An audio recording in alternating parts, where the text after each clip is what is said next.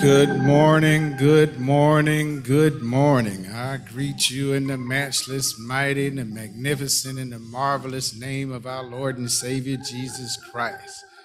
Oh, let us look to the Lord and invite him into this service today with our praise. Oh, praise ye the Lord. Praise God in his sanctuary. Praise him in the firmament of his power. Praise him for his mighty acts. Praise him according to his excellent greatness. Let everything that have breath praise ye the Lord. Praise ye the Lord. Oh, let us stand to our feet and give God some praise this morning. Come on now, let's praise him. Let's bring in our wandering minds and look to the Lord. Please remain standing for the invocation. Dear God, we come on another first Sunday, ready to worship you. Lord, we come inviting your presence with us. Would you come on into your house,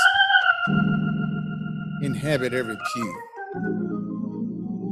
wrap your arm around every soul, lead us in every aspect of this worship experience. Catch us by the hand and just lead us into praise. Lead us in our worship. Lead us, Lord, as we celebrate you. So, Lord, we want to thank you on this Communion Sunday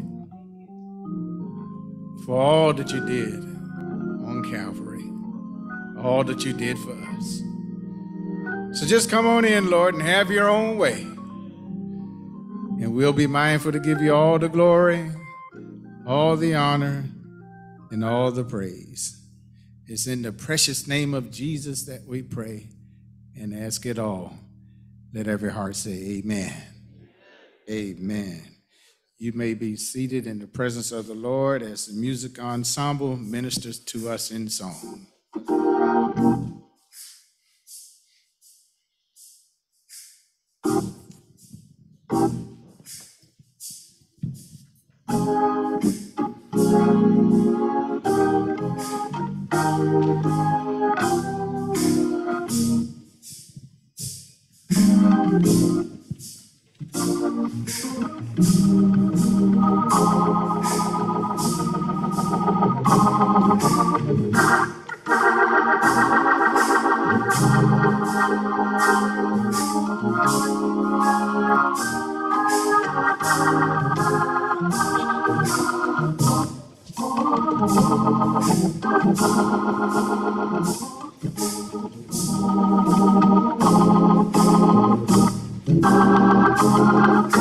Bless the Lord, oh my soul, and all that is within me. Bless his holy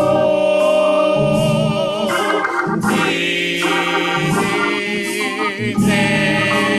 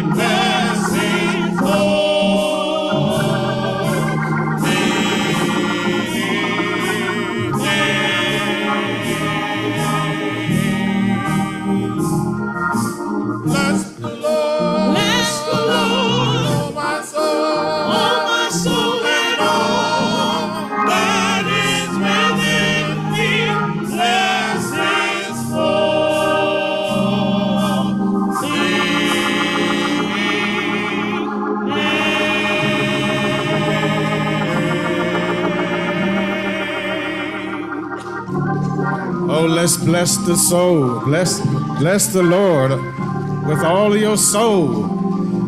And thank God for our music ensemble this morning.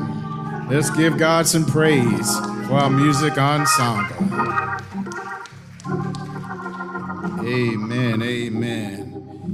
We have reached the point in our service where we will renew our covenant or recite our covenant. It can be found in your order of service. When you have found it, would you please stand? Let's prepare to read our church covenant.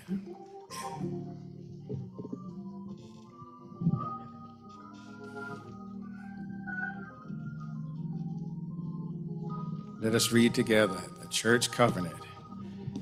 Having been led, as we believe, by the Spirit of God, to receive the Lord Jesus Christ as our Savior, and on the profession of our faith, having been baptized in the name of the Father, and of the Son, and of the Holy Ghost, we do now, in the presence of God, angels in this assembly, most solemnly and joyfully enter into covenant with one another as one body in Christ.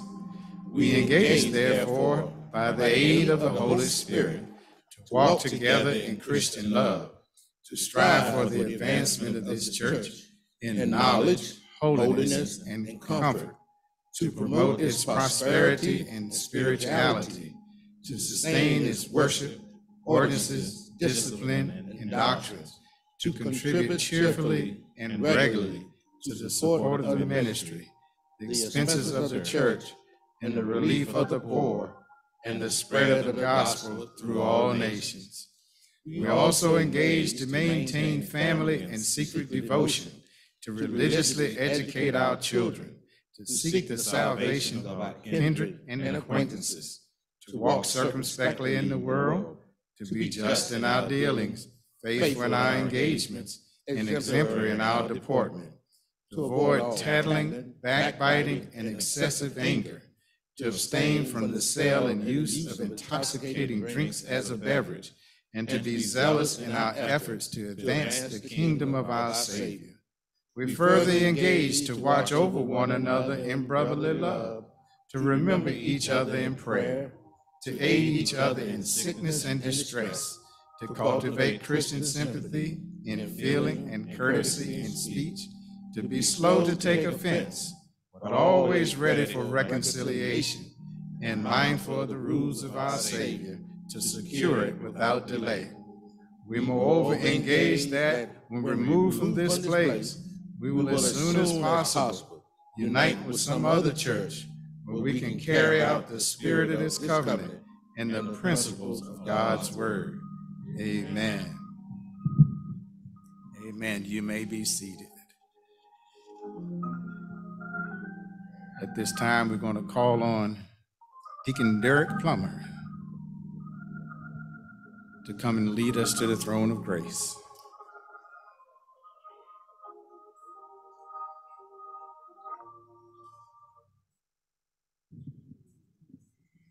Good morning. Good morning. Let us pray.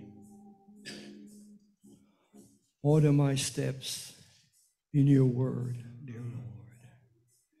Lead me, guide me every day. Send your anointing, Father, I pray. Order thy steps in your word. Father God, the Father of Abraham, Isaac, and Jacob. We come this morning, Heavenly Father, with thanksgiving in our hearts to lift up and praise your holy name. We just thank you, Heavenly Father, for all that you have done. You woke us up this morning, Father God, with the blood still running warm throughout our veins. And we thank you. We ask you, no, Father God, please forgive us of all of our sins. Bless the sinner man and the sinner woman. Come and see about their needs. Father God, I just ask you now, for a special blessing for First Rising Mount Zion Baptist Church. We ask you to come and lift us up, Heavenly Father. Father God, we just ask you to strengthen us day by day as we try to grow or regrow. Father God, you gave us a roof over our head. You gave us food on the table. You gave us a job, and you gave us money in our pocket. And we are so grateful. We are thankful, Father God, for all that you have done. Father God, now I ask you, bless those who are sick at home. Bless those who are in the hospital. Cover them, Father God, from the top of their head to the sole of their feet. Father God, I just ask you, Heavenly Father, stretch forth your hands, your healing hands, Father God. Let them know that you're God and God alone. Let them know, Father God, that you sit high and you look low. You have all the power. And Father God, as we face this coming Tuesday, Election Tuesday, my Father, show us favor like you did 2 years ago. Father God, we just ask you. All these blessings I ask in your precious name we pray. Amen.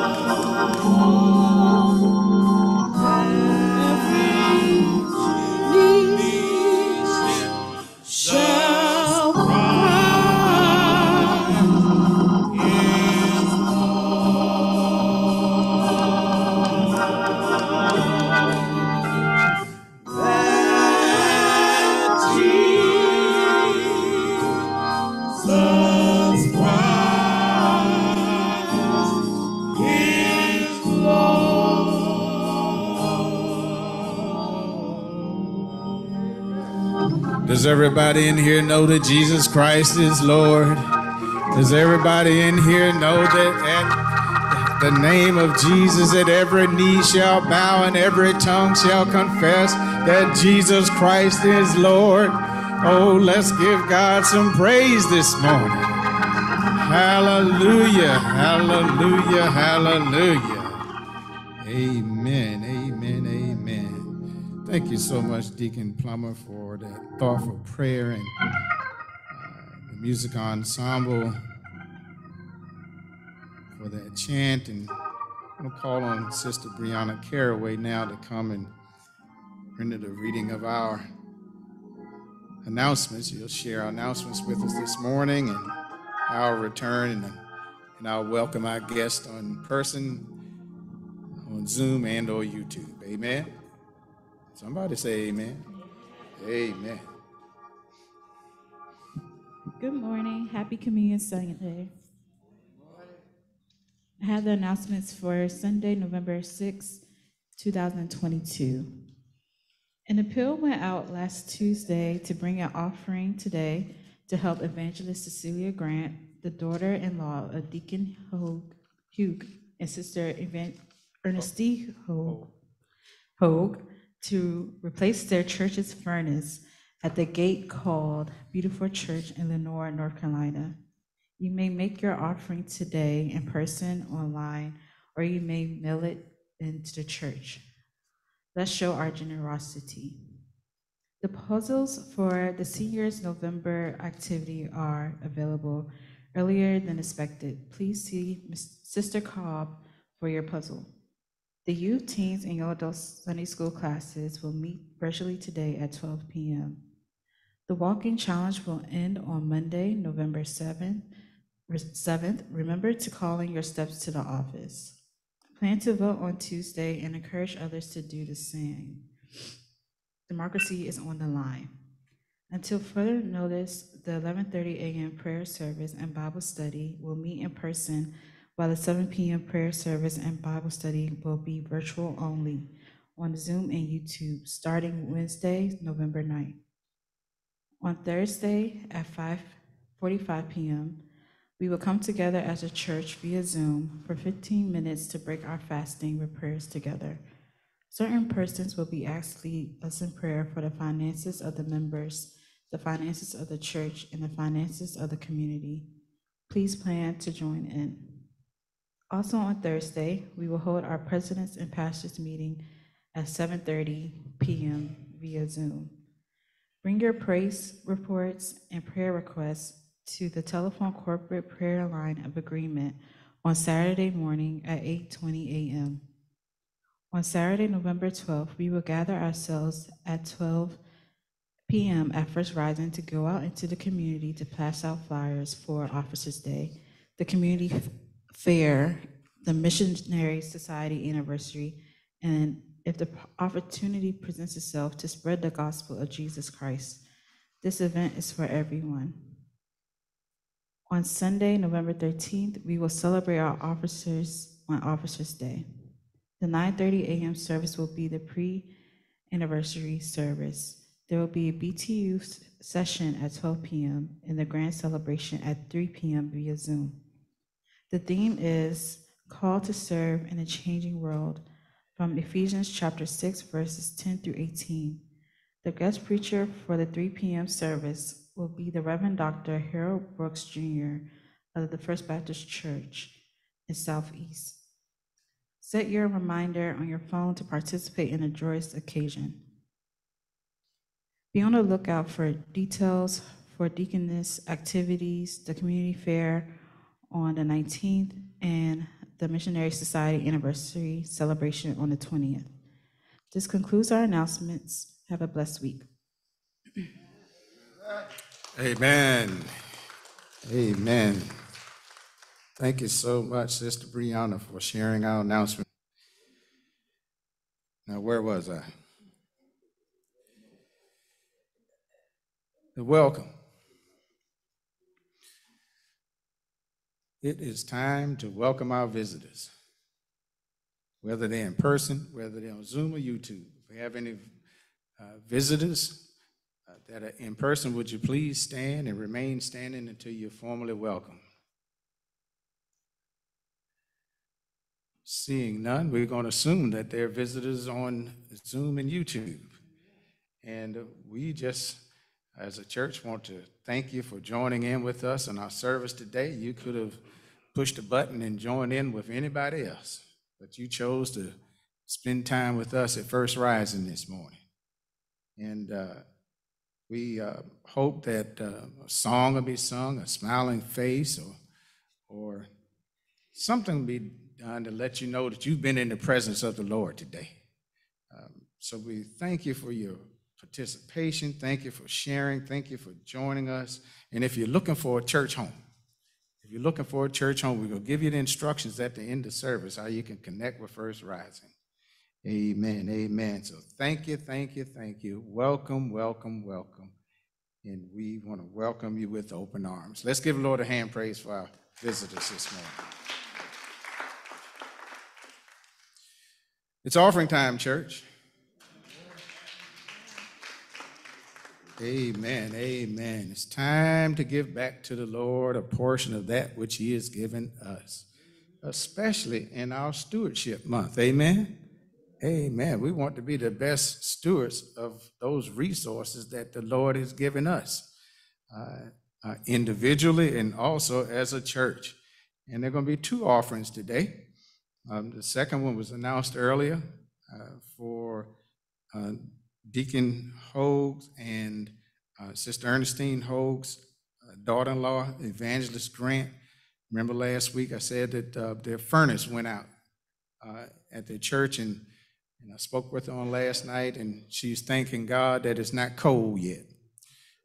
So they have a little time to raise the funds, and we want to give a generous offering, a generous donation to that cause. Amen.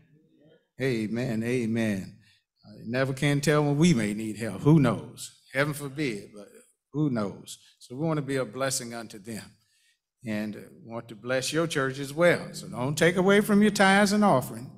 And if you're online, because for the most part we've already done ours in the church. I did mine on yesterday, as a matter of fact, online. And what I did is I went to www.firstrising.org. I went to that little link that says online giving. I went down to the bottom of the screen. There's a sentence that ends in the word donation.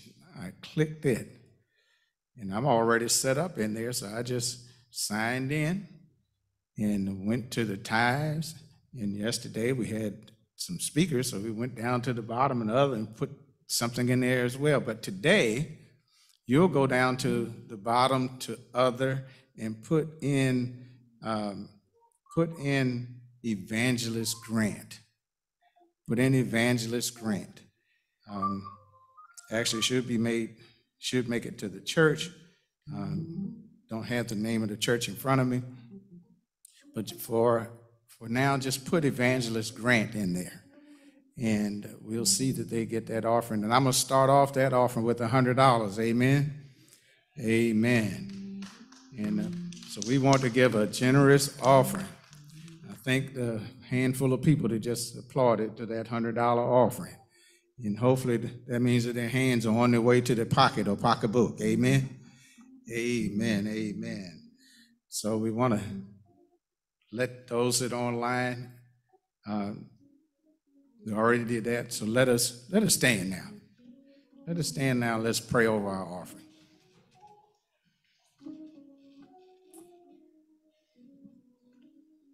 What I do need to do is give the telephone number of the church, which is 202-289-4480. So if you can't see the screen or you need information to mail in your offering, call 202-289-4480.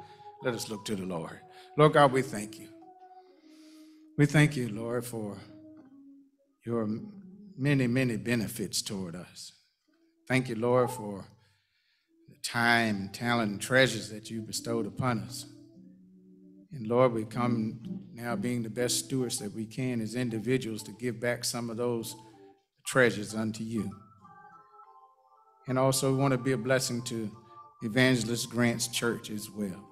We pray, Lord, that you would help them to raise those funds so that they can replace that old boiler that has gone out. So, Lord, we ask that you bless the giver and the gift. Bless those that have the desire but not the means. And we pray, Lord, it'll be used for the continued outreach and just the uplifting and building of your kingdom down here on earth. So we thank you, Lord, for using us for your good. It's in Jesus' name that we pray and ask it all. Amen.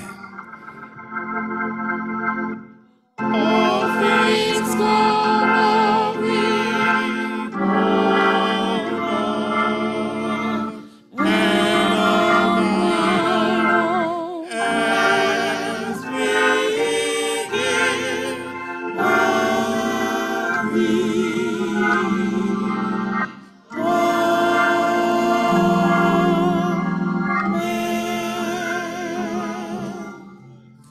Amen, amen. You may be seated in the presence of the Lord unless you want to remain standing during our altar call. It is prayer time, church. It's time to look to the Lord and give him thanks, to turn over your burdens unto him, to magnify him, make his supplications known.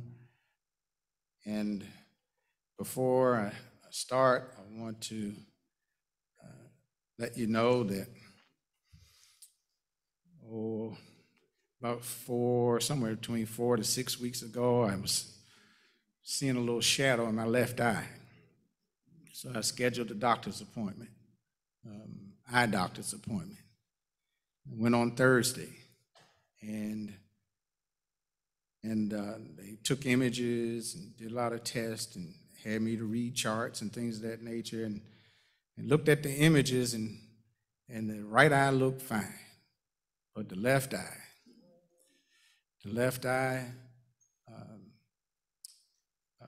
had damage due to something going on with the blood vessels, either clogged or something wasn't quite right.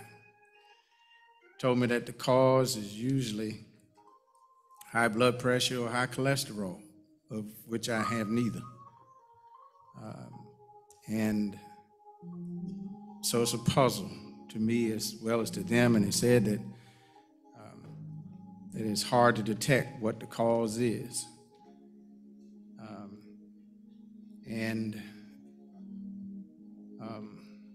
They told me to take B-complex vitamins, and that they're going to give me some injections. It's more or less like an antibiotic in that left eye. So Thursday I went to the optometrist. They later scheduled me that day for the ophthalmologist, and on Friday I went to see the retina specialist. And the retina specialist confirmed everything and said that she would schedule me for my first shot on Friday of this coming week, and have to have another every 4 to 6 weeks. And that will take away the inflammation, and it has a strong experience at restoring some of the vision. I failed to tell you that week before last, the whole left eye went blurry. It wasn't partial as it was before. So the last 2 sermons and the last 2 Bible studies I prepared with one eye. And I talked to one of our members a couple weeks ago. They called to let me know that they had shots in their eyes, and that it improved their sight. And I'm thinking it's the same thing, the same shot. So just wanted you to be aware. Don't be afraid, because I'm not afraid. I'm trusting in the Lord that he's going to restore whatever can be restored. Amen. Because he is a restoring type of God. Amen. Amen. So don't you worry, don't you fret, and don't you frown, because the Lord is in charge of this. Amen. Amen. Amen. So with that said, we have a pretty long prayer list today. And I want to share with you continue to solicit your prayers for Sister Molly Tillman, Brother Robert White, sister and brother of Reverend Roland White, who are having their medical challenges, along with the two nieces who are having theirs as well. And also, Reverend White wants to pray for his wife and daughter, Deacon Doris White and Sister Roletta White, who was shaken up in a car accident. And also Sister Mary Samuels, who has a terrible cough, and she also wants us to lift up her granddaughter, Kylie, I think she pronounced it, who's not feeling well. And I want you to, if you will, to pray for Sister Young, who also has a terrible cough and a headache, and our granddaughter, Kari, who's not feeling well. I want to continue to pray for Reverend Claudius Jones and family in the passing of his first cousin, Doretha McCarter. The arrangements are incomplete at this time. Also, the viewing and homegoing for Mr. William Williams, the uncle of Sister Gloria Williams, and also Sister Melvina Moore. It is Monday, November the 7th at the Stewart Funeral Home on 4001 Benning Road, Northeast. The viewing is at 1 p.m. and the service will begin at 2. The homegoing service for Anitra Hawkins, the niece of Sister Gloria Williams and cousin of Sister Melvina Moore, will be at the Temple of Praise on 7000 Southern Avenue in Southeast. Viewing will be at 10 a.m. Service will be at 11 on November the 10th, Thursday, November the 10th. Also, the homegoing service of my cousin, Herbert Boone, is also on Thursday, November the 10th. It will be at the Stewart's Funeral Home.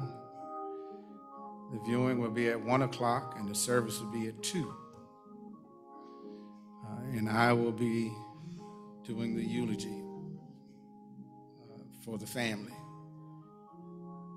Let us pray for all who are on our sick and shut-in list and all who are going through a period of bereavement. So pray for others first. Include them in your prayers.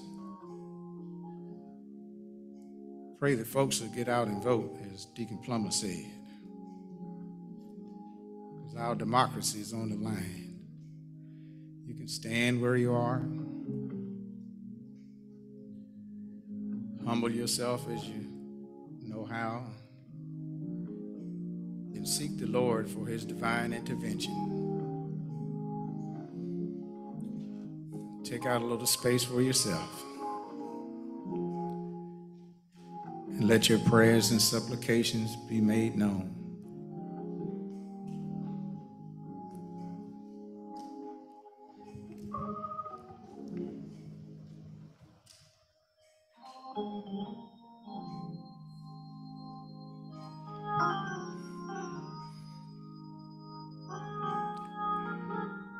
Pray for comfort where there's a need for comfort. Encouragement where there's a need for encouragement. Healing where there's a need for healing.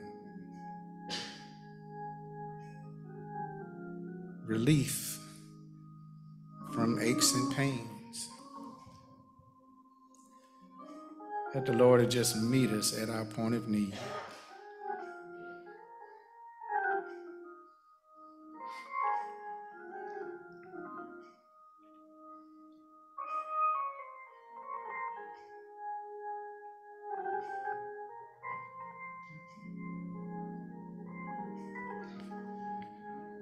Let us go to the Lord together.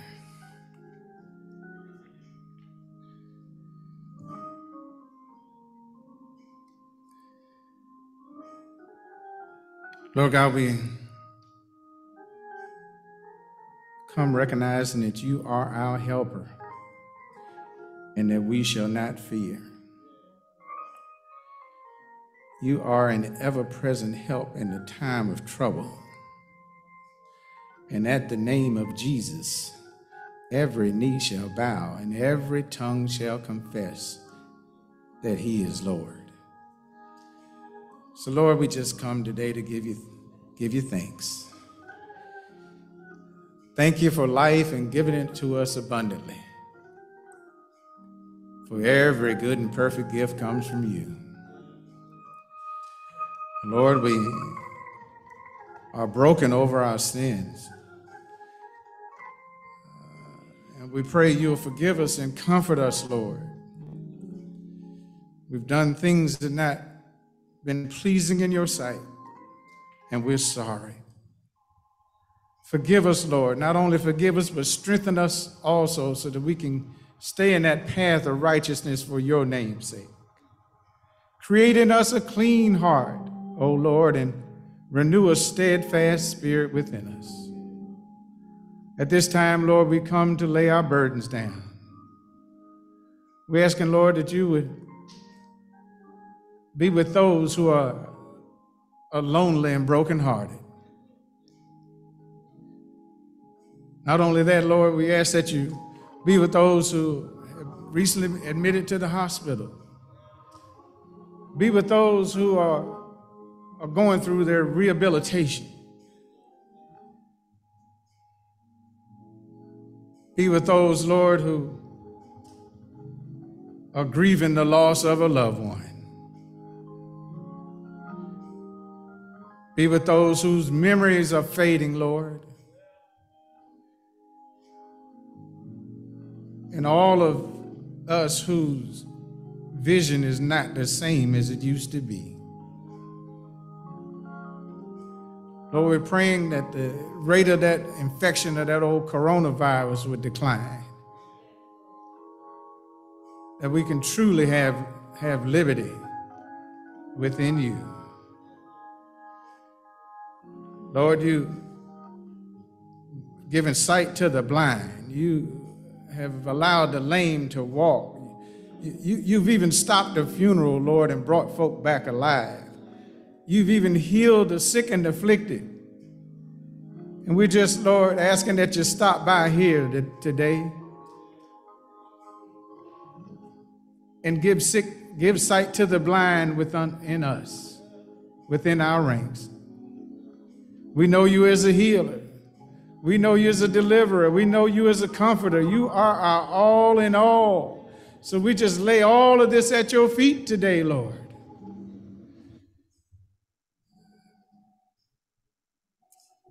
We pray, Lord, that nothing will get in the way of completing your will. Bless our finances, Lord, so we can be a blessing to the church and be a blessing to this community. We pray, Lord, that you encourage folks to get out and vote, to keep democracy intact. Lord, and be with our government. Again, let your spirit hover around those who make decisions on our behalf, who you've given authority over us. That your spirit will help them to do what's right for all people. To not be so stingy and greedy, but to give to others. Lord, we pray for your intervention again between Russia and Ukraine. We know that you're the Prince of Peace, so we'd ask that you bring peace over that senseless war. And Lord, we're concerned about the violence that's taking place in our streets. Lord, help us, strengthen us that we can go out and make an impact on our community. do something with this gun violence, Lord. How is it that these folks are able to get guns? Whatever the source is, Lord, we pray that you will cut them off and stop these shootings and killings within our community and in other places. Lord, you said, for all who are burdened and heavy laden, to come to you and you will give us rest. So, Lord, we just want to thank you in advance for what you're going to do. Because we know you, Lord. We know what you've done before, and we know that you can do it again. Our confidence is in you. Our faith is in you. You are our conqueror. You are our savior. You are our deliverer as well as our provider. So we come, Lord, with joy in our hearts.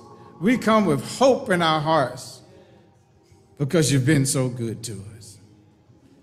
So, Lord, we just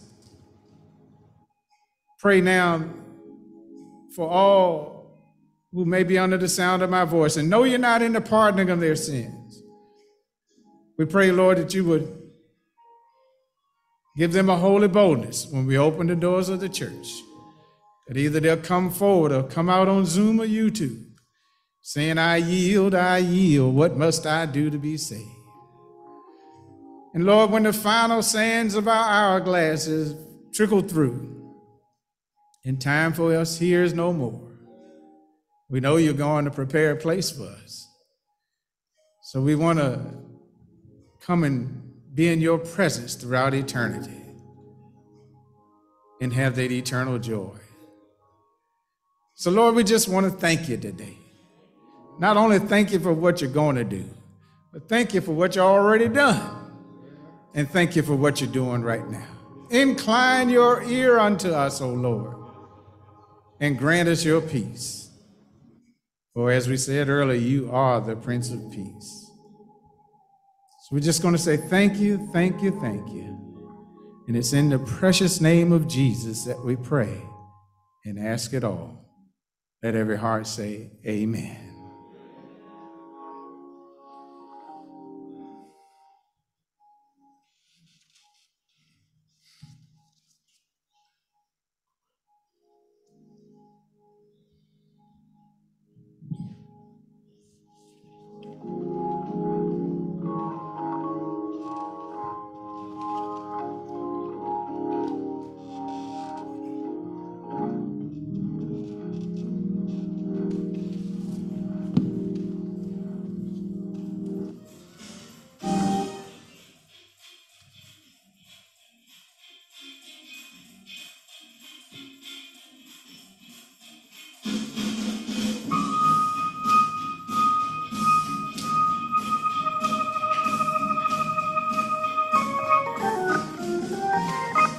God is my everything.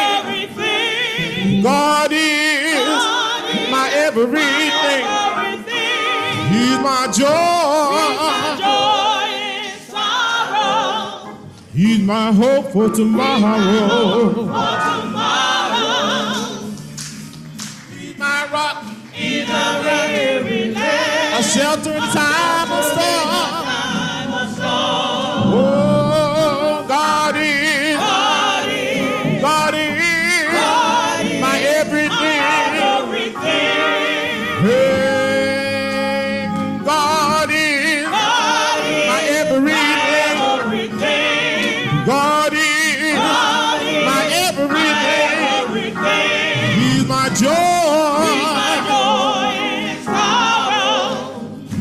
Hope for tomorrow. He's a rock in a weary land, a shelter in a time of storm. Oh, God is my everything. Oh, my God is my everything. God is my everything. He's my joy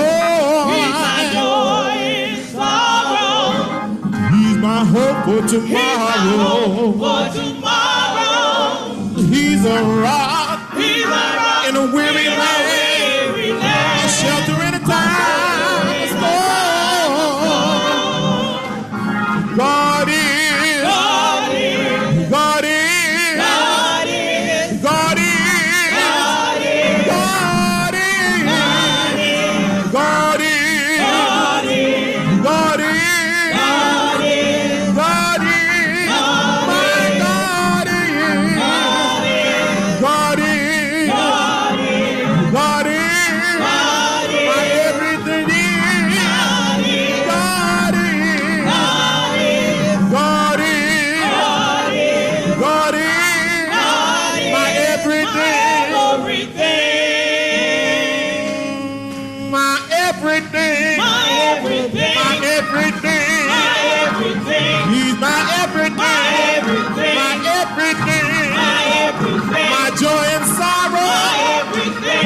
Tomorrow, he'll be a friend to the friendless. He's a doctor in a sick room. They say he's a lawyer in a courtroom. Hallelujah, my everything, my everything, my everything, my everything. Everything. He's a joy in a time of sorrow. He'll be your hope, hope for tomorrow. My everything, my everything, my everything, my everything, my everything, my everything, my everything, my everything, my everything, he's my everything, my everything, my everything, my everything, my everything. God is, God is, God is, God is, God is, God is, God is, God is, God is, my God is, my God is, God is, God is, God is, my everything. Hallelujah. He's my everything. Hallelujah. Hallelujah. Whoa, Kawapasi. Hallelujah. My everything. My everything. My everything. He'll be your joy. Your joy and sorrow. He'll be that hope. Hope for tomorrow. Thank you, Lord Jesus. Hallelujah. One for the Father, and one for the Son, and one for the Holy Ghost, and the three and one. My everything. God is. God is. God is. God is. God is. God is. God is. God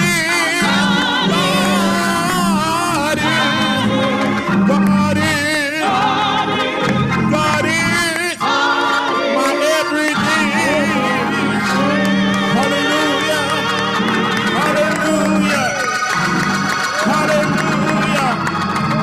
He's my everything. Hallelujah. Hallelujah. Thank you, Lord. Thank you, Lord. Hallelujah. Hallelujah. Hallelujah. My everything. Hallelujah. Thank you, Lord. Thank you, Lord. My Lord. My Lord. Hallelujah. Thank you, Lord. Hallelujah. Thank you, Lord.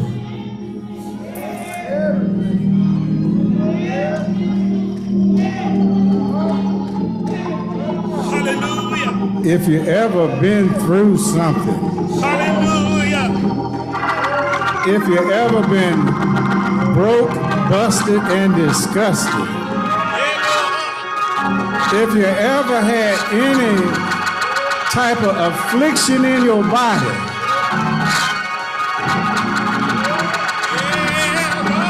if you were tore up from the floor up, if you had your back up against the wall, if you were at the end of your rope,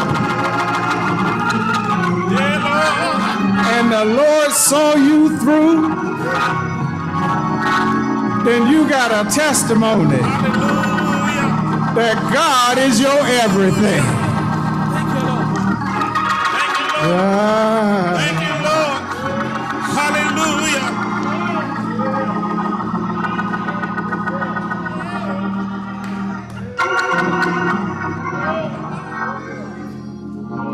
Amen, amen.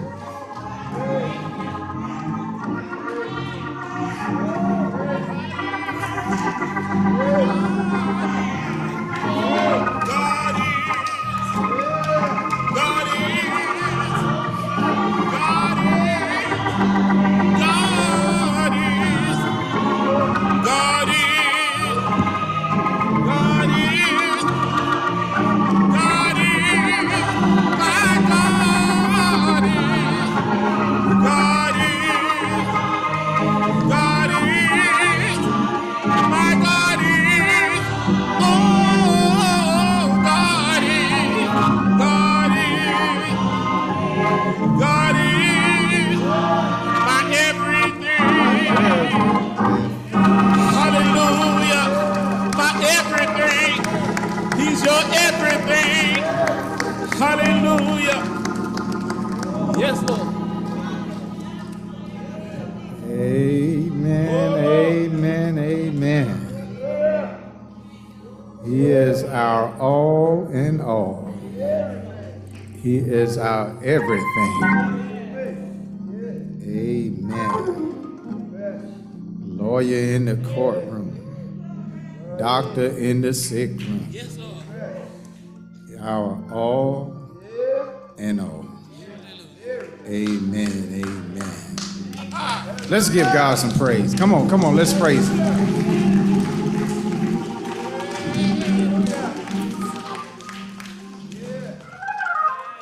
Amen, amen. Thank you so much, musical ensemble, for blessing us real good this morning. Amen. Amen. That's all right. You can go ahead and give me some praise.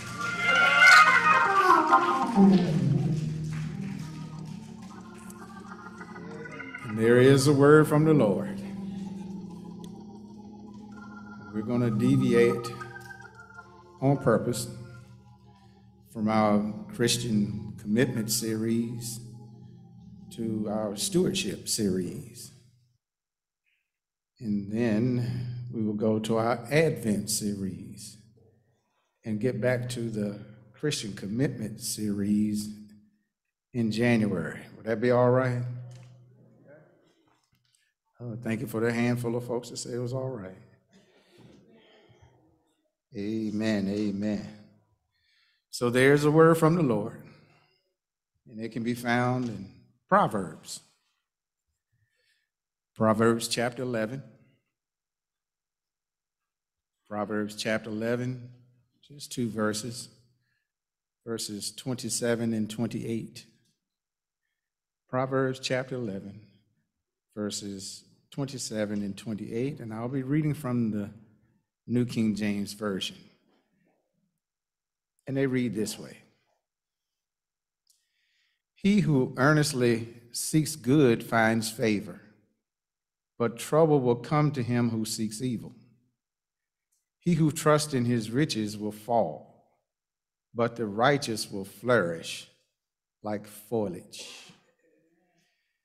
I want to share with you this morning from the thought, giving and flourishing in God's economy. Giving and flourishing in God's economy. Let us pray. Lord God, we thank you for this stewardship month, for you to teach us and show us how to be better stewards of our time, talent, and treasures, and especially those treasures, Lord. So we're praying, Lord, that your word will go forth and accomplish its intended purpose and not return unto you void. I pray that the words of my mouth and the meditation of my heart will be found acceptable in thy sight. O Lord, my strength and my redeemer. In Jesus' name I pray. Amen. Giving and flourishing in God's economy. As you know, this time of the year is when the leaves on the trees turn colors and begin to fall to the ground. Deacon Gilliard and Deacon Ford and myself were talking about how much work they are to get them out of your yard. Some time ago, I found out why leaves turn colors and fall to the ground. When the temperature changes and it gets cold, the tree begins to protect itself. It protects its inner core and concentrates its resources in the core of the tree. Then it sends a signal to the leaves that they have to fend for themselves. The leaves don't have what they need to survive. So they begin to change colors and fall to the ground and die. Y'all still not feeling me. This is the way it is with some people in the world. Folk will become cold, draw their resources in to protect the core of society, and send a message to those on the fringes: you have to fend for yourselves. Those on the fringes often do what they can to survive until they slowly die financially. Then those on the core who are controlling the resources, who are enriched at the expense of those on the fringe, call those on the fringe deadbeats and ask them, why don't they pull themselves up out of their situation, when it appears to be by design to keep those on the fringes, so the core can become wealthier. Are you with me? This country's immigration policies, its racial issues, and the who is last hired and first fired policy. What one race is paid compared to another. Just seems to be a system to filter more to the wealthy, creating a shrinking middle class and growing a larger lower class that is struggling to make ends meet. Unfortunately, this thinking persists even in the church. It seems that some folk in the church close their hands to the poor because their thinking is they are barely making it themselves. They don't think they have enough to help somebody else make it through. The Lord sent me here to tell you, this is not the way it is in his economy. He wants you to extend your hand to the needy, and he promises to fill your hand again. If you don't believe me, ask the widow of Zarephath when the prophet Elijah came in need. And he asked for a cup of water.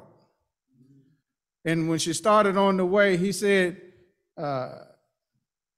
when you go, bring me a little morsel to eat.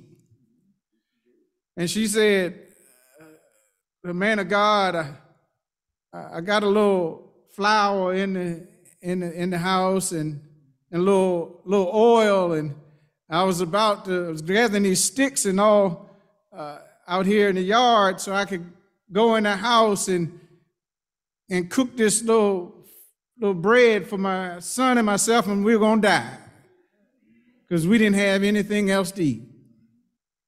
So Elijah says to go ahead and do what you said you're going to do, but bring me a piece when you come.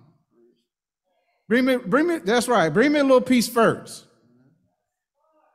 Quoting what he said, do not fear, go and do as you have said, but make me a small cake from it first and bring it to me, and afterwards make some for yourself and your son.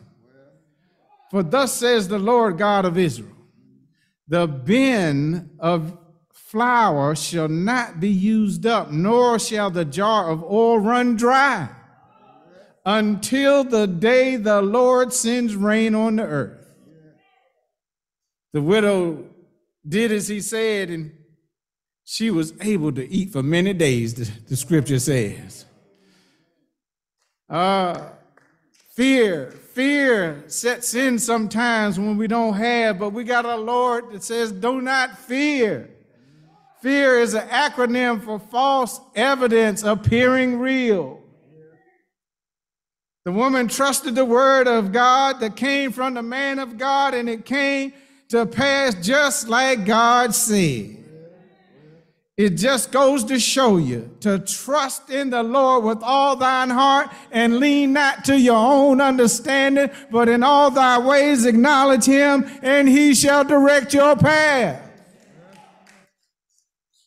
This is an example of giving and flourishing.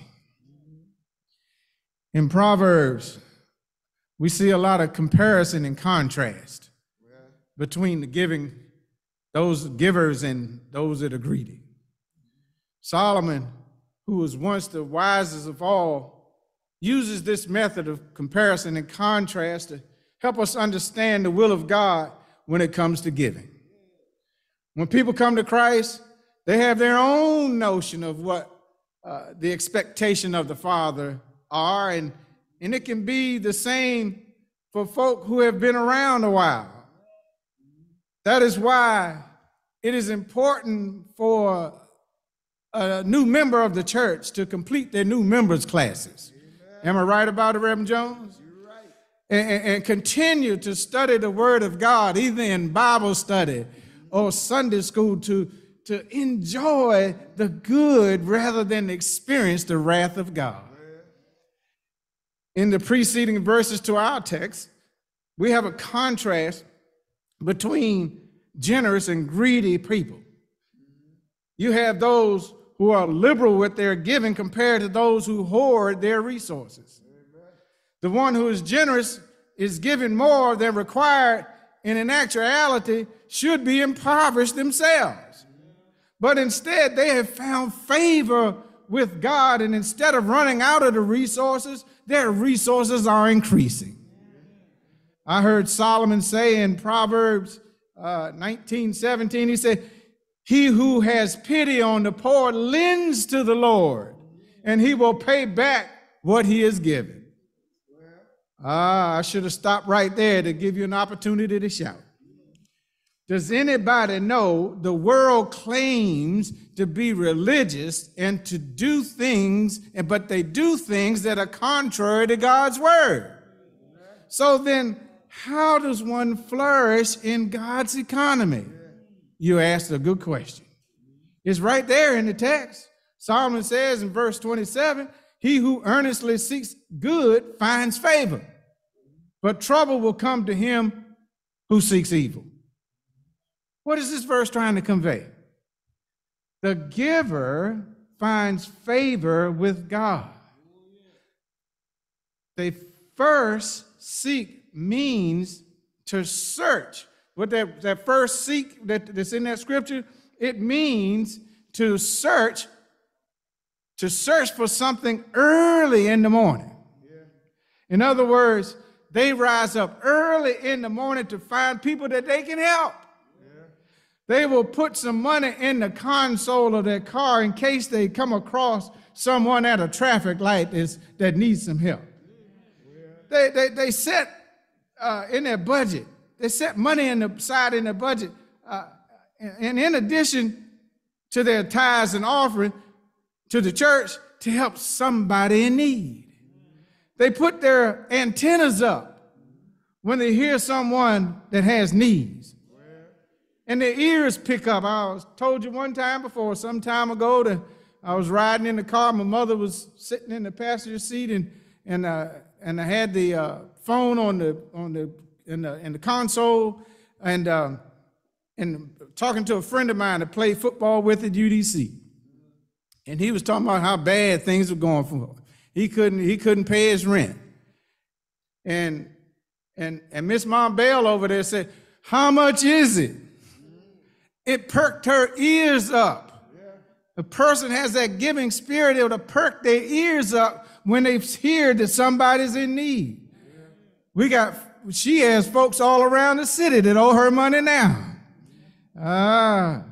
But her ears will perk up because she's keeping her antennas up for those who are in need.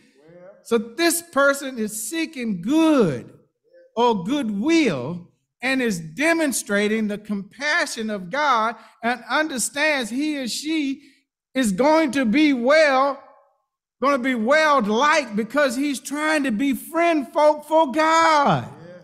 That's why he's helping those in need, to befriend them, to find favor with man and to find favor with God. Yeah. So it is not so with this other seeker that you saw in that verse. He that seeks evil withholds from or takes advantage of the needy. Yeah. The same will come unto him, the scripture says. Yeah. If not in this life, but in the life to come. Yeah. My Bible tells me you reap what you sow. Yeah. If you sow plenty, you'll reap plenty. If you don't sow much, you won't reap much. Yeah. They will come under God's judgment. I wonder who I'm talking to today.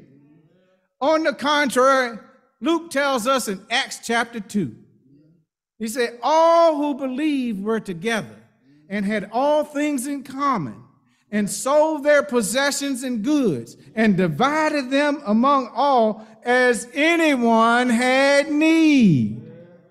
The early church gave of their financial resources to help those in need. They found favor with God and with one another, and the Lord added to the church daily.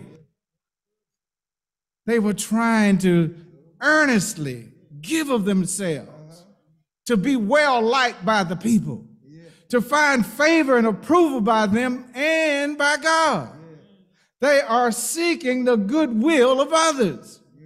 Oh, in 1902, a Methodist minister by the name of Reverend Edgar J. Helms collected used goods from wealthy Bostonians and hired people to repair these items and resold them to pay wages and to give some to the needy.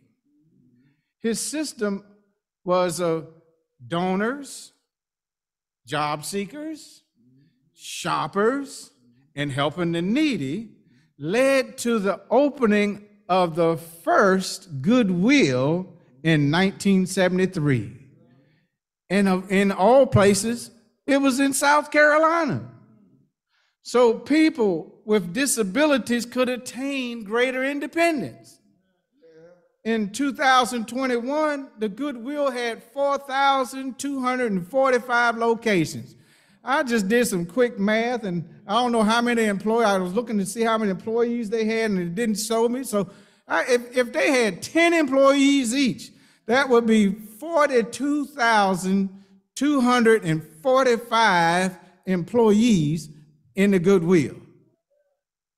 In 2018, the Goodwill took in $6.1 billion in revenue and donated $5.7 billion. Come on, somebody. Unlike I think it was United Way, when they had the 9/11 and they took in monies, and they said that they weren't going to give out a portion of it. And the reason being is because they wanted to put some others aside for other purposes. And it didn't go to those who were suffering as a result of those 2 airplane crashes. Oh, actually, it was more than that. So the Lord is trying to show us something right here. The goodwill industries seek the generosity of givers to create jobs for people, to find favor with the needy, and to find favor with God.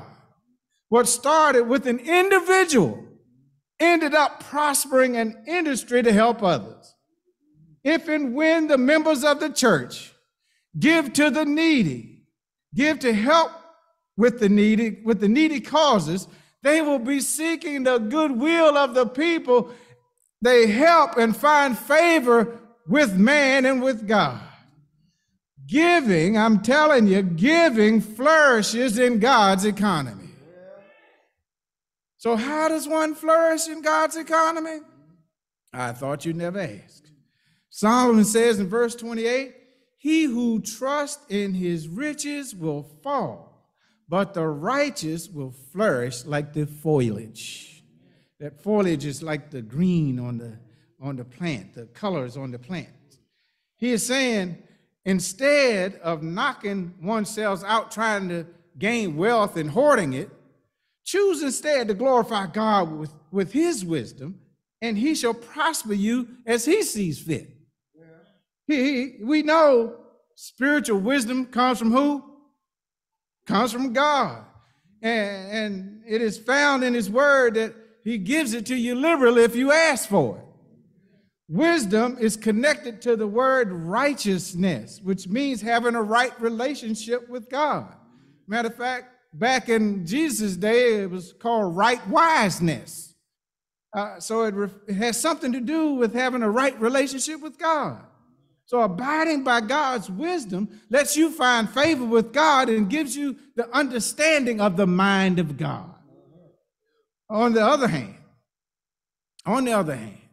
comparison and contrast. Wisdom from the world will teach you to look out for yourself and hang out with others that have the same thinking that you do. Remember when the church members were selling their possessions and brought them and put them at the apostles' feet up there in Acts? And Ananias and his wife Sapphira sold their property and decided they would hold back some for themselves and tell the apostles this was all. Peter asked Ananias, they didn't go in together. Ananias went in first and said, why did you lie on the Holy Spirit? And this text says that Ananias breathed his last breath. And then here comes Sapphira, his wife, and she comes in not knowing what happened to her husband, and she upholds the lie. And she, like her husband, breathed her last breath.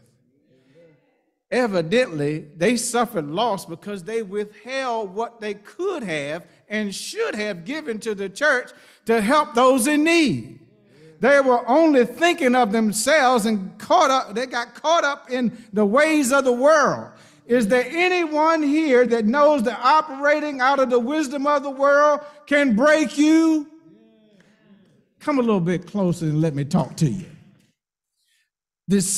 The spiritually wise know they are made and shaped by the word of God. All that we are and all that we have comes from God. When we use our financial resources according to the word of God, it is a sign that you trust the Lord. That is like we were talking a minute ago about the widow woman from Zarephath who trusted the word of God and didn't die, but prospered with plenty to eat for she and her son. Yeah. Well, it's like verses 24 and 25 of this chapter that says, there is one who scatters, yet increases more.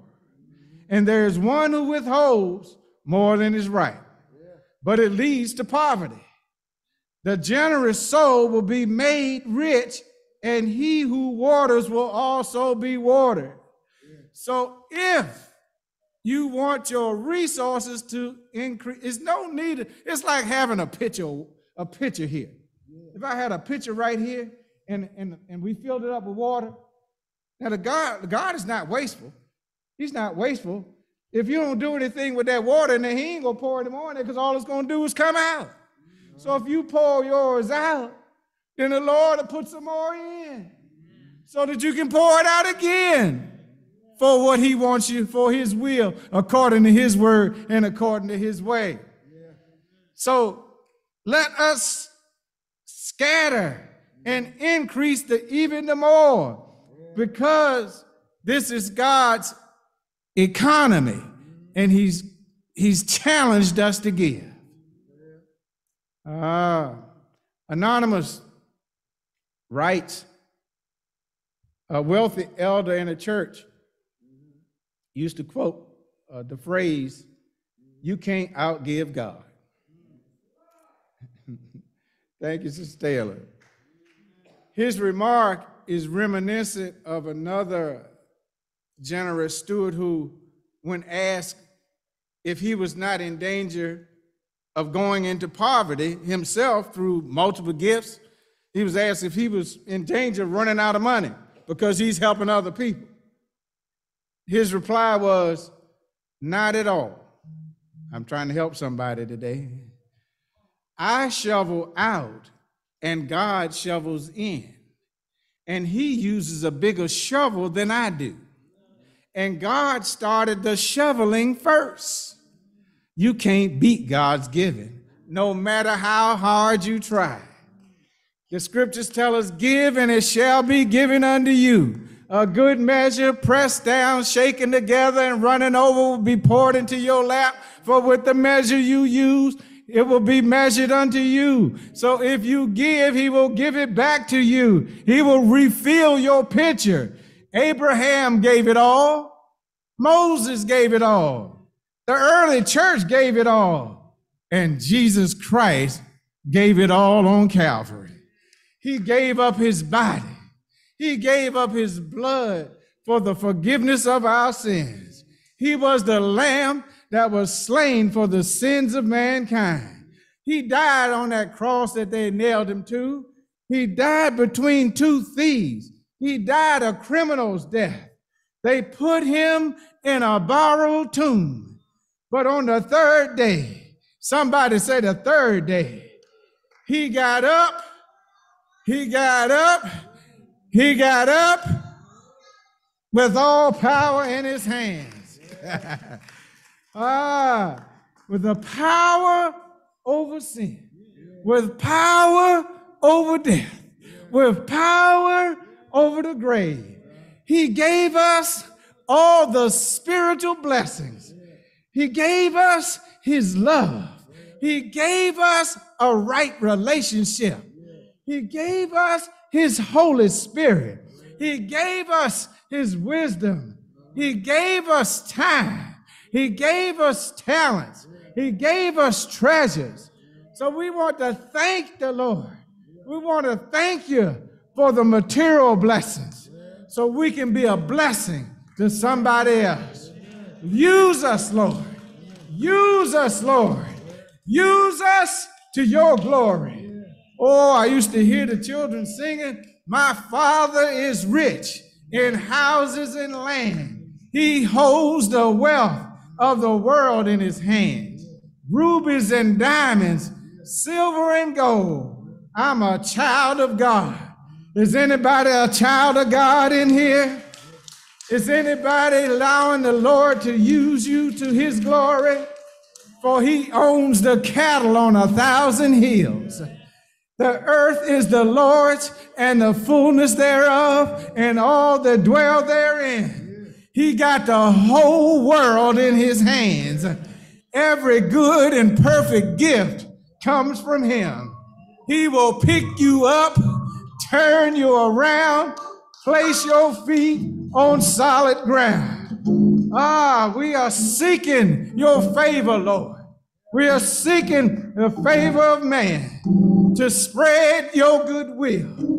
Plant us by the rivers of waters so we can bring forth our fruit in due season. Help us, Lord, to have evergreen leaves, giving and flourishing in God's economy.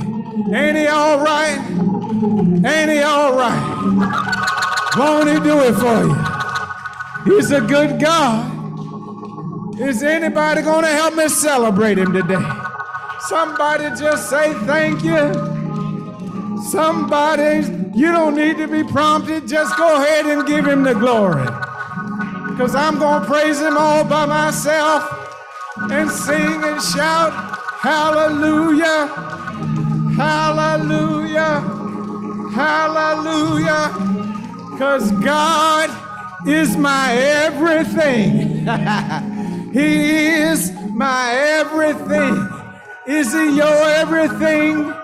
Is he your everything? Then give him some praise. Give him some glory. Give him some thanks. Thank him for his love. Thank him for all his spiritual blessings. Thank him for his wisdom. Thank him for his word. Thank him for his Holy Spirit. Thank him, thank him, thank him, because he's been so good to us. Oh, I just can't stop thanking him for what he's already done. Thank him for what he's doing right now. Thank him for what he's going to do. Ain't he all right? Ain't he all right? Won't he do it for you? He's a good God, a mighty God, an everlasting Father, and the Prince of Peace. Come on, let's give God a hand praise.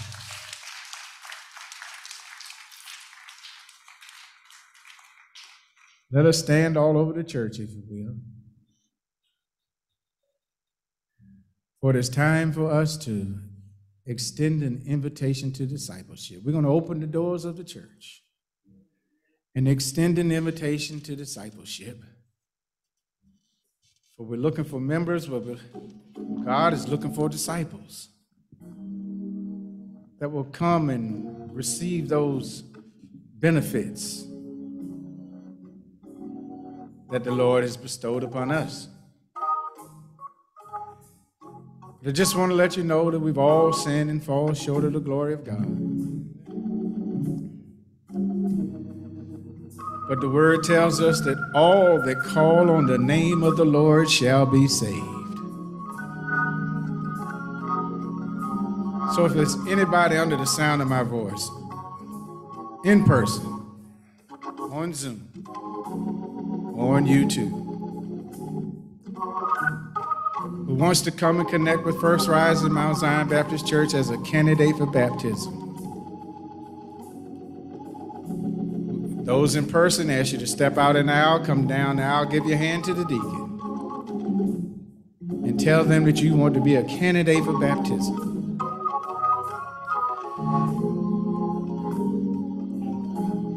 If there are any and I missed, who was once a member of a church and for one reason or another it's no longer convenient for you to attend, you can come by way of letter from a church of like faith. Or you can come based on your Christian experience. Or if you strayed away from First Rising, you can come and renew your covenant.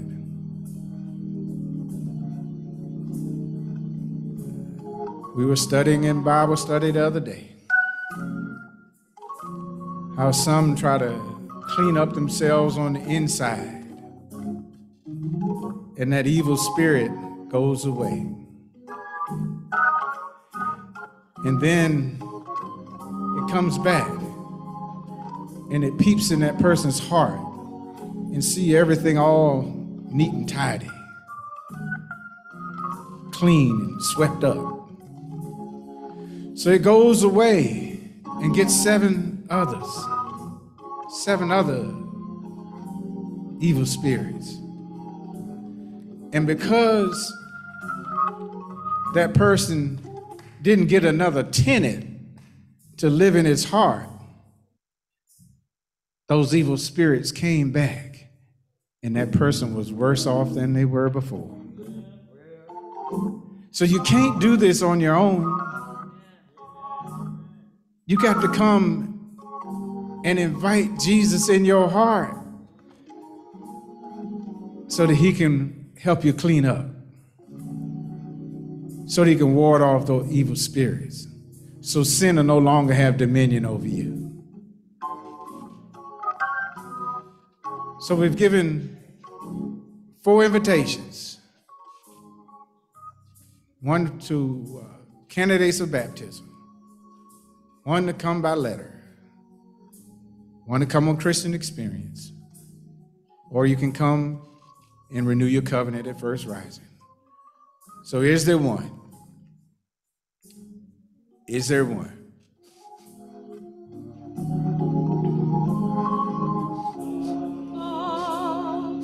Jesus, I surrender all to him. I freely give. I will ever love and trust him in his presence daily. I surrender all. I surrender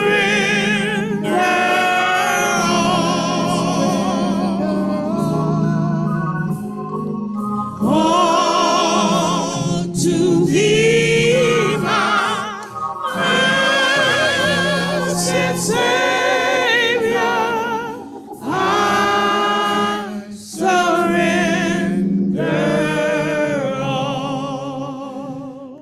Would like our ensemble just to pause for a moment so that we can give instructions to those that are online. Those of you that cannot see the screen, you can dial the number I gave earlier, which is 202-289-4480, and tell us which mode you would like to connect with First Rising. Again, it's 289-4480. Those that can see the screen, you can see our website. You can see the address of the church. But there's a link for you on that website that you can scroll down to and click that link that says church membership and give us your contact information, and we shall get back in touch with you. And if you are in need of a special prayer, you'd like to have a special prayer, either myself or another will call you and have a special prayer with you. There's a place on the website where you can put your contact information.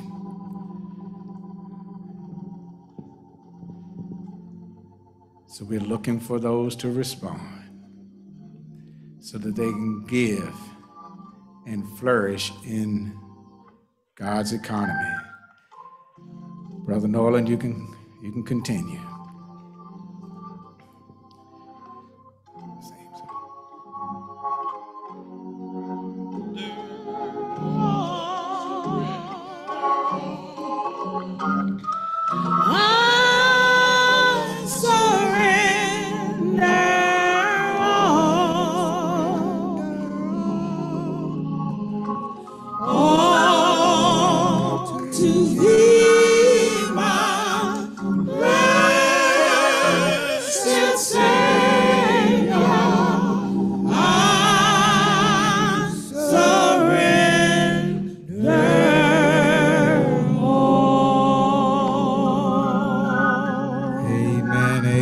Let's give God a hand praise.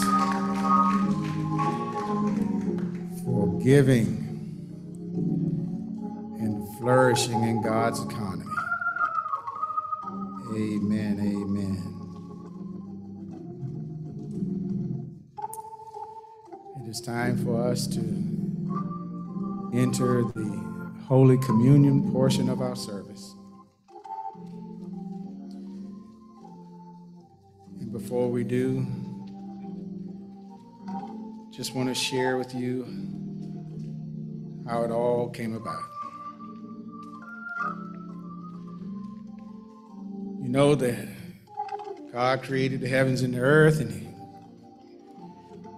created man and his wife, Adam and Eve. Gave them instructions to eat of any tree in the garden, except for the tree of the knowledge of good and evil. And they let old serpent creep up to them,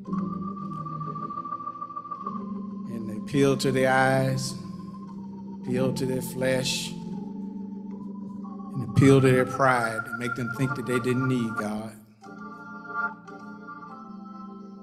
Eve took of the fruit and bit of it first and turned to her husband. He had to have been standing right there, so he was going along with the program. He said, take, eat, and he ate it. Oh, they went and they realized that they were naked, covered themselves up with animal skins, and hid from God. And as a result, God said, they told God they were naked. So who told you you were naked? So sin had entered to the world. Sin entered to the world, and generation after generation after generation.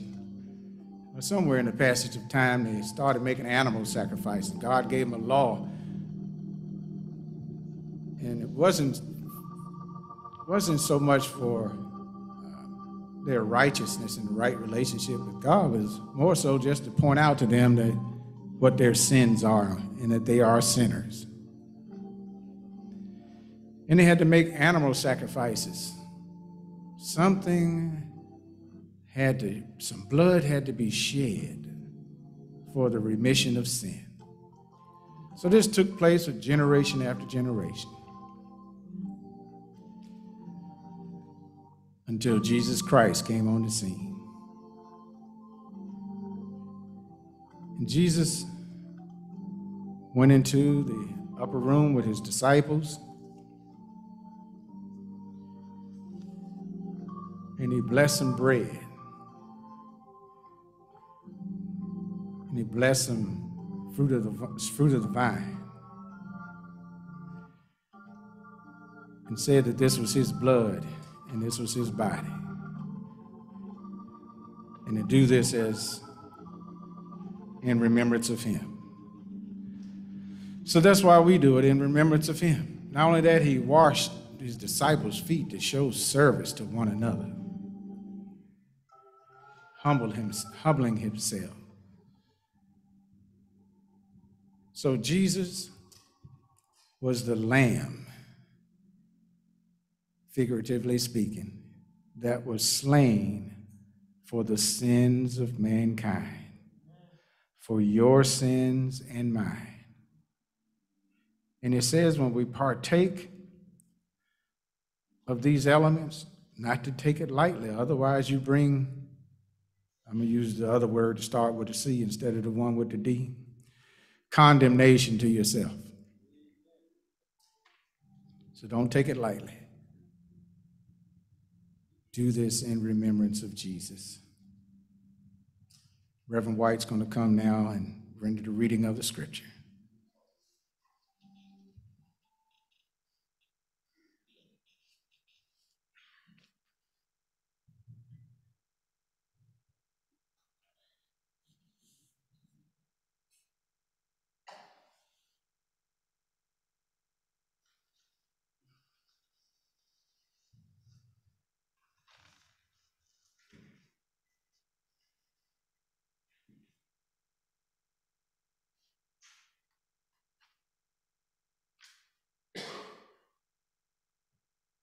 Our scripture reading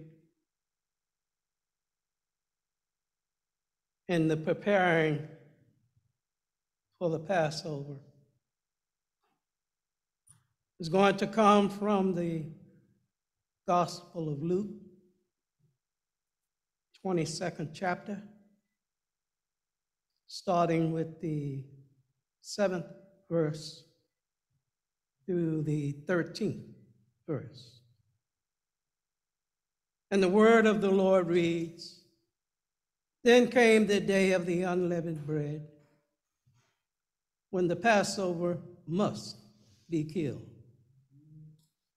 And he sent Peter and John, saying, 'Go and prepare us the Passover, that we may eat.' And they said unto him, 'Where wilt thou that we prepare?' And he said unto them, 'Behold, when ye are entered into the city, there shall a man meet you bearing a pitcher of water.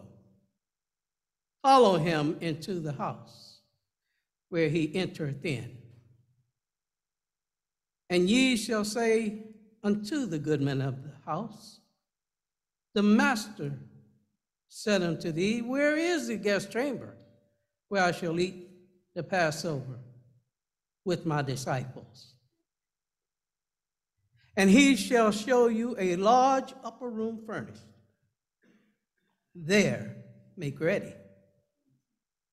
And they went and found as he had said unto them, and they made ready the Passover." Amen.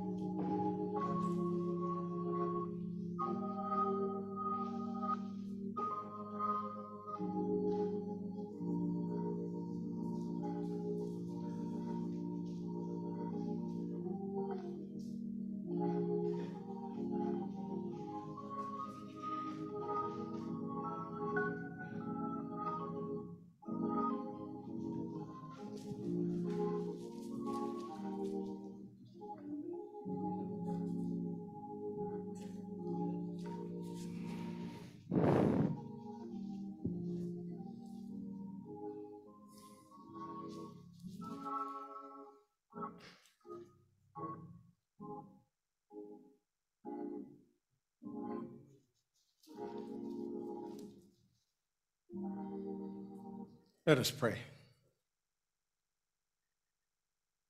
Lord God, we thank you for another opportunity to reflect and to remember the sacrifice that you've made for us. It is reminiscent, Lord, of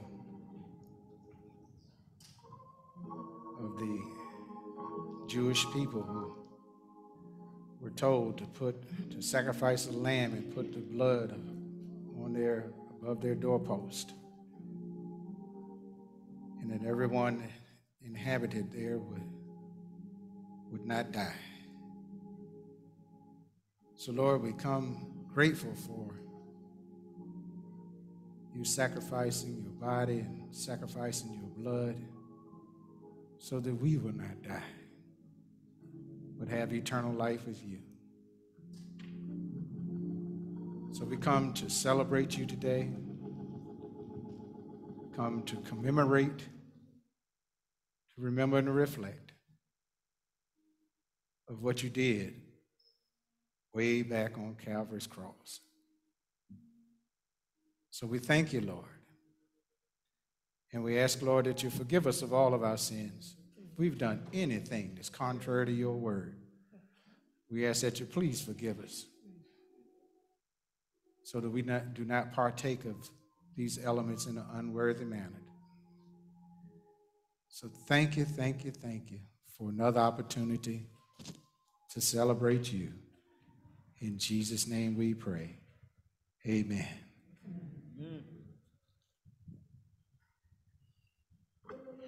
Let us pray. Our Father God, we come thank you for another opportunity, Lord, in the year of 2022 to worship you. It's the 11th time. Lord, as we take a part in your supper, that as we eat this bread, that we will represent your body, that we will remember your dying on the cross of Calvary for the sins of the whole world. Continue to keep us in your care. Lord, bless and we ask in Jesus' name. Amen.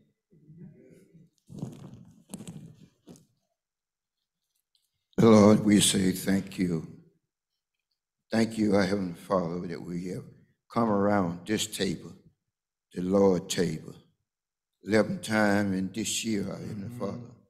Heavenly Father, we thank you for going on Calvary, how you hung, they pierced you inside, and the blood comes screaming down. There's saving blood for you and me. Yeah. And we say, Lord, we thank you. Thank you. As we drink of this wine, our Heavenly Father, let us not forget how you suffered and you died and how you showed us the way to go and showed us the way to go that we might have a right to the tree of life. As in this, in thy holy name we pray. Let everyone say amen. Amen. Amen.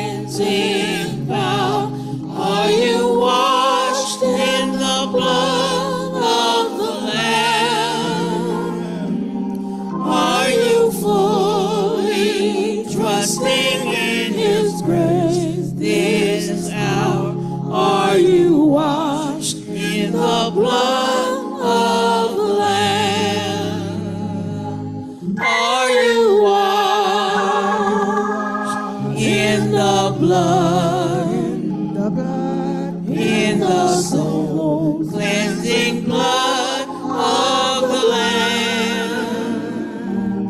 Are your garments spotless? Are they white as snow? Are you washed in the blood of the Lamb? Are you walking daily by the Savior's side? Are you washed in the blood of the Lamb? Do you rest each moment in the crucified? Are you washed in the blood of the Lamb? Are you washed in the blood, in the soul, cleansing blood of the Lamb? Are your garments spotless? Are they white as snow? Are you washed in the blood? If anyone has been omitted, please indicate it by raising your hand.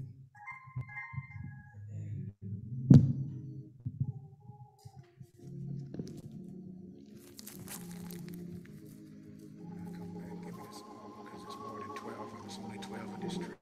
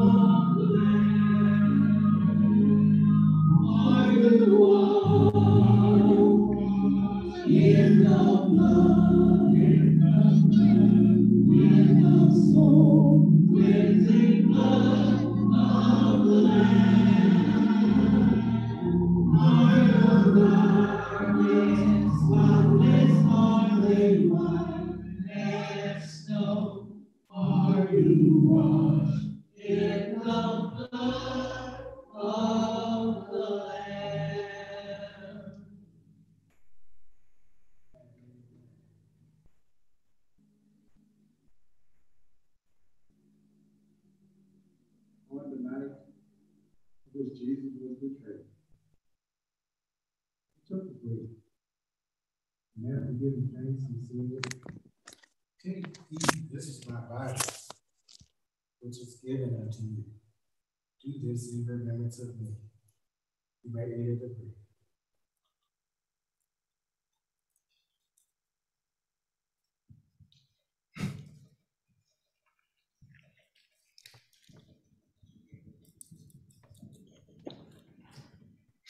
In the same manner, after supper, he took the cup, saying, "This cup represents the new covenant in my blood.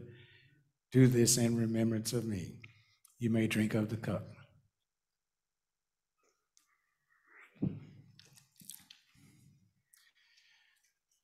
Jesus and his disciples sung a hymn and went out to the Mount of Olives. We won't go to the Mount of Olives, but we can certainly sing a hymn. Amen? Amen.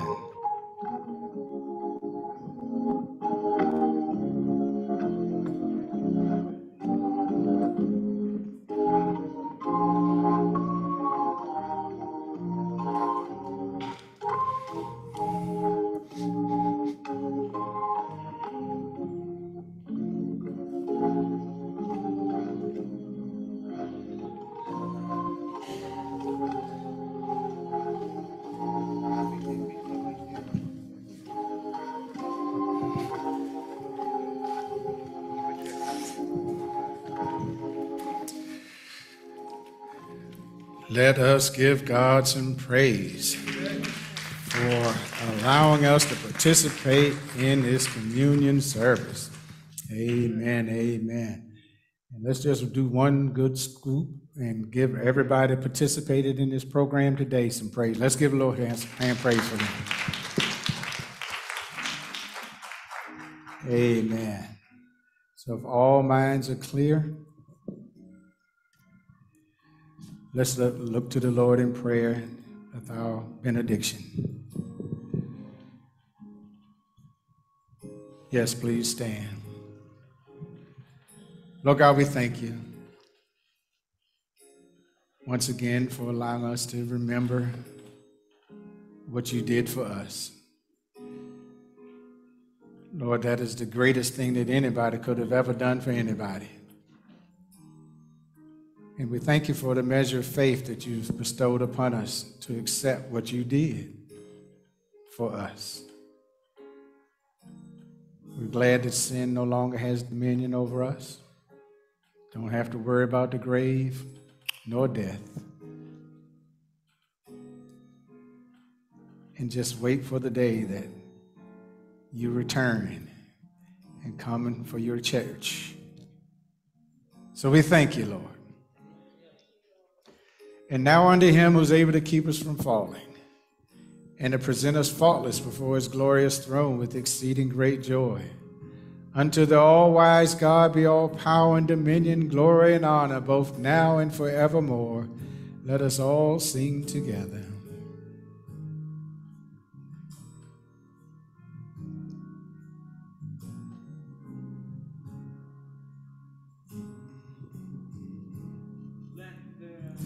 Let the church say amen. Let the church say amen. God has spoken. Let the church say amen. Amen. You may go in peace. And be sure to drop the tithing